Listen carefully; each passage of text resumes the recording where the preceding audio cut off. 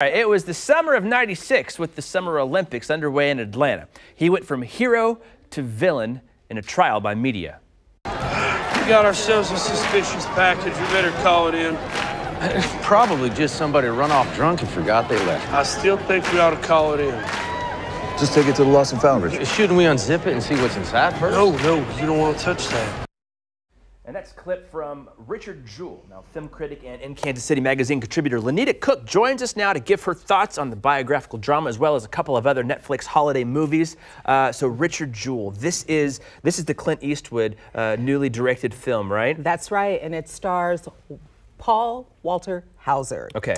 And he plays Richard Jewell to a T. He really embodies the guy and the moment. It was such a huge deal for him because he was in love with law enforcement. Yeah. I mean, he was somebody with the utmost respect for the badge, and he just really wanted to do the job. And in this case, they used that love against him, which was very difficult to watch. Yeah. No, I remember when it happened, you know, and I vaguely remember the media and how he became, you know, the enemy.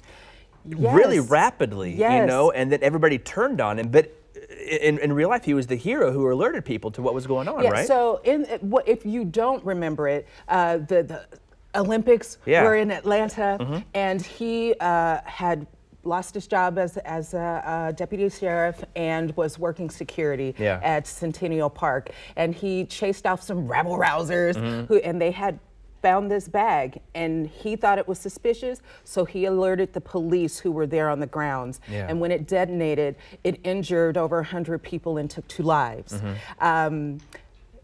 Instantly, he was a hero. He took it graciously, but then almost immediately it changed. I mean, but in those moments, they had to find somebody, you know. Let's talk about the supporting cast. Kathy Bates, I know John Hamm is in this. Sam Rockwell. Yeah.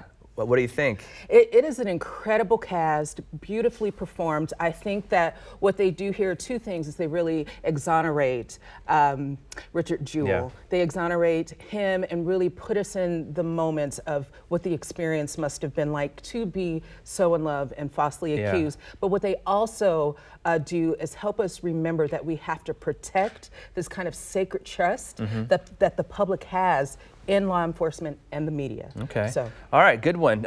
So let's move on to these next, the holiday films. You know, we're only less than 2 weeks away from Christmas, so this is A Christmas Prince, A Royal Baby. What is this? This is the 3rd installment of... I need to catch up here now. I had no idea. So the first one, a journalist from New York goes to Aldovia, and she falls in love with the prince, so she's investigating him. Second movie, they get married. Now we're in the 3rd movie, and they're about to have their first baby. Okay. As we should. So it's just a fun one? It's a fun one, good to go. It's not really that Christmas romance because they already fell in love, right? But it really is, you know, this kind of, it's a weird story. The second one was weird. This one's weird too. And I mean, they throw in curses and hauntings. Oh my goodness. But a fun one for a Friday Saturday night. And then finally the last one, Holiday Rush, same kind of thing? Or? Holiday Rush is another one, but it's less magical, less romance, but more rooted in reality. This is less about that flourishing Christmas romance and more about a Christmas miracle. A family who is just fallen hard in their luck. They were flying high, and now they've been dropped low, and they need a Christmas miracle. Okay, so another good one for just evening, weekend watching. So the first one, Richard Jewell, in theaters this weekend. That's right. The second 2 we talked about, you can catch on Netflix. As always, Lonita, we appreciate your takes on the movies and the films out there. Thank you very much.